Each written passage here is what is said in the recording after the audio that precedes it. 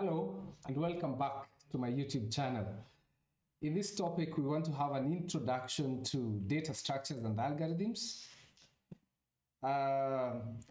You've ever used a Google map, and when you search for a particular destination, you give it the input, which is your current destination, then it will be able to look at the best path that will guide you all the way to your destination. So by the end of this topic, we should be able to understand how Google achieves this using data structures and algorithms. Other than that, we should understand what a data structure is and what an algorithm is. We should also be able to understand the importance of data structures and algorithms and how especially big tech companies use them. We should also be able to understand the common types of data structures and also the common types of algorithms. Lastly, we should be able to look at a few examples, as I mentioned, of how it is used in the industry. Okay. So in our daily lives, we find ourselves looking for something, searching for something. For instance, we might want to find here a measuring cup, or let's say a spoon.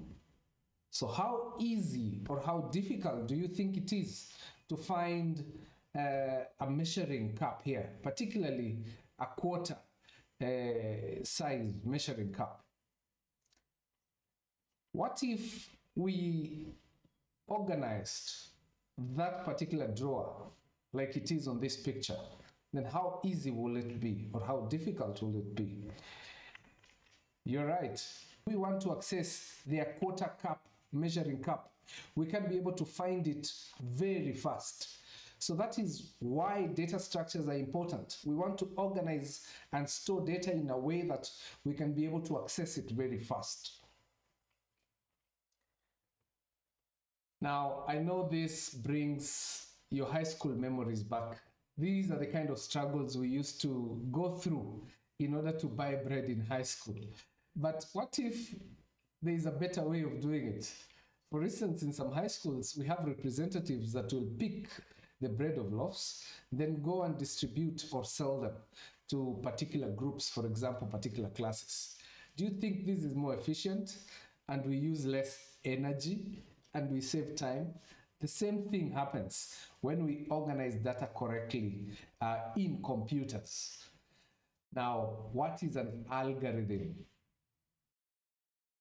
Now, this little girl here is trying to cross the road.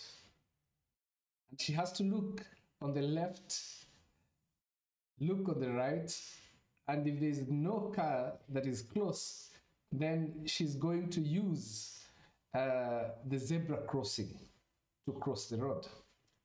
This is one of the early algorithms that we learn in life, maybe at kindergarten. So an algorithm really are the steps we take in order to solve a particular problem. For example, the problem of crossing a road. Computer algorithms are no different. They are simply step-by-step procedures that are designed to solve a specific computational problem. In our daily lives, we cook, we follow recipes, and recipes are good examples of algorithms. For example, here in Kenya, our favorite starch is ugali. And to cook ugali, step number one, you have to boil the water. Once it's boiled, you have to add the flour. You stir continuously until it becomes, then you have to serve it. For example, inefficient. It does not take a lot of time, or it does not take a lot of space. So that is scalable. As the input increases, how is it affecting the efficiency of the program in terms of space and in terms of time? Then it has to be deterministic.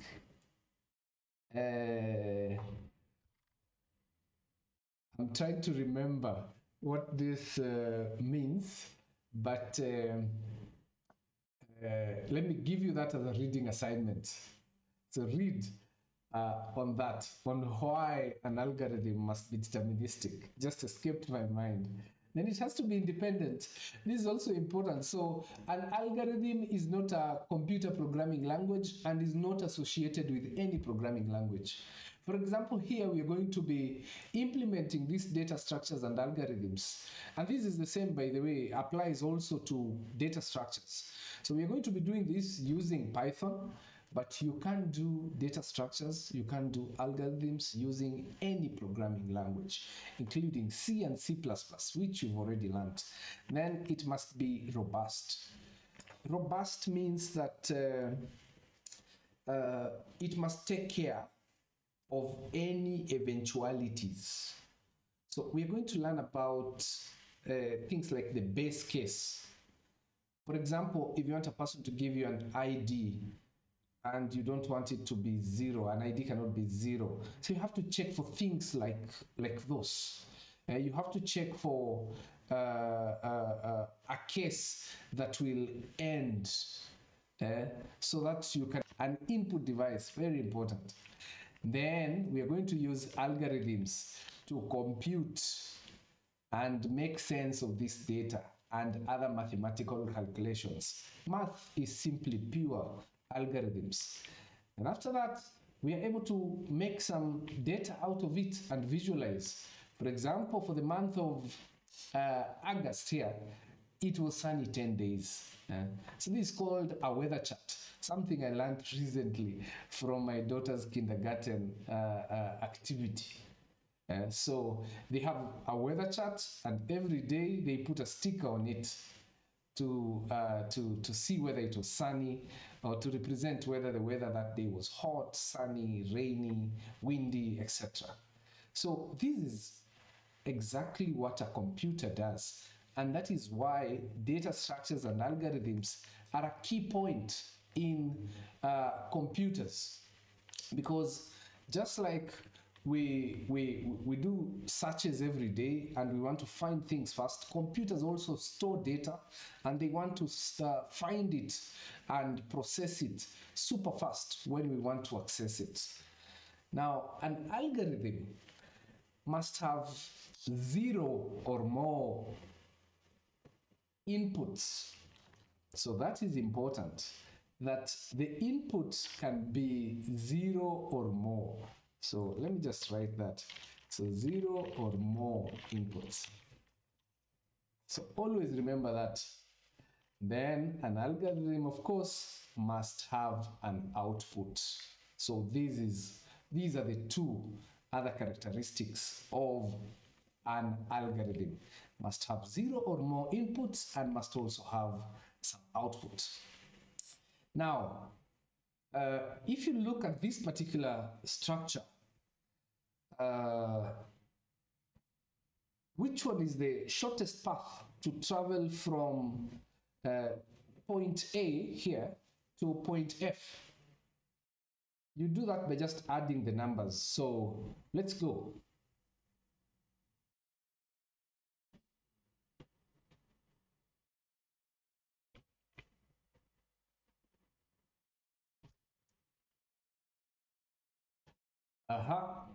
So there you go.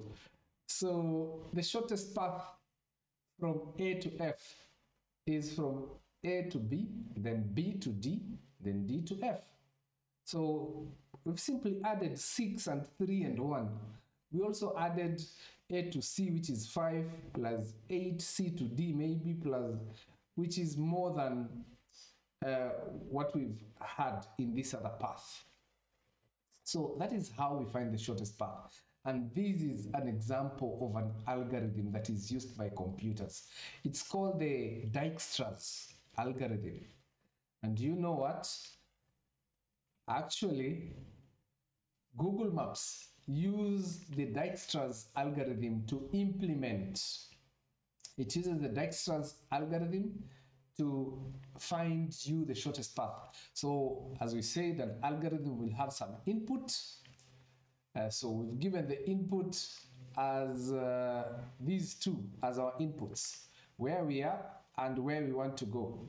So what the algorithm will do is that it will create all possible nodes. For example, that is Ongata Rongai.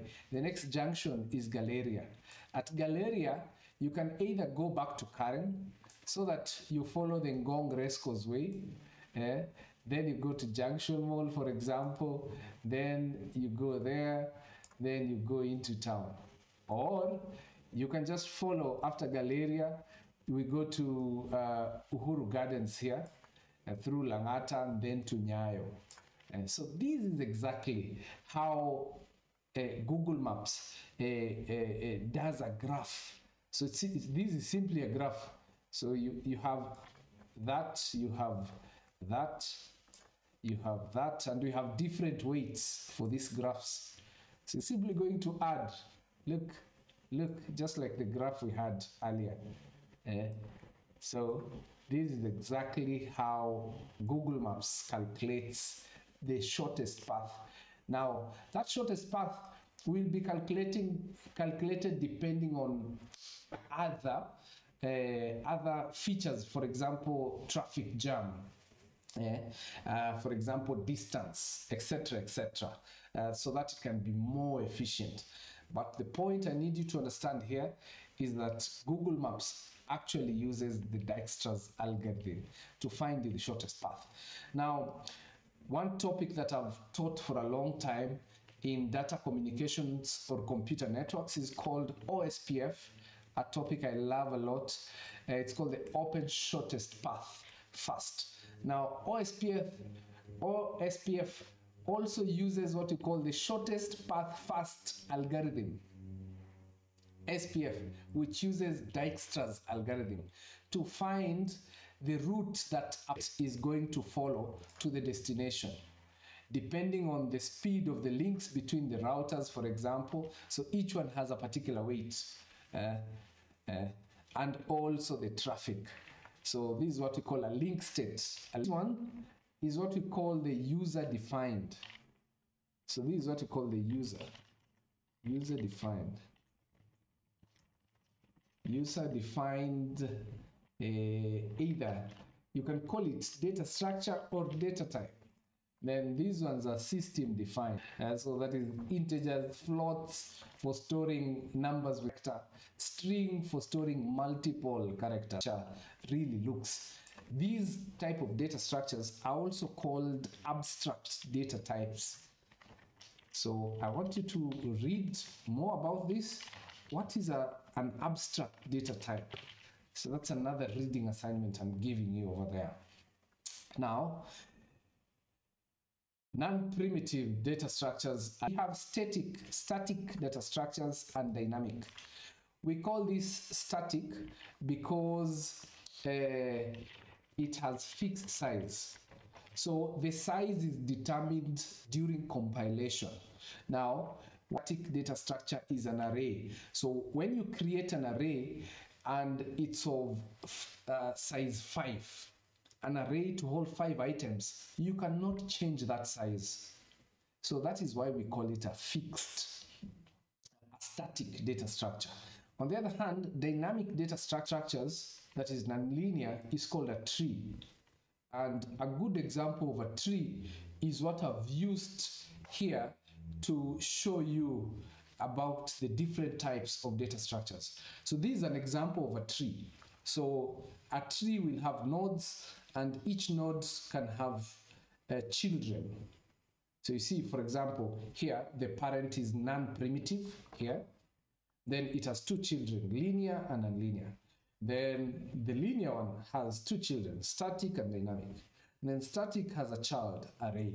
So this is an example of a nonlinear data structure. It's called the tree.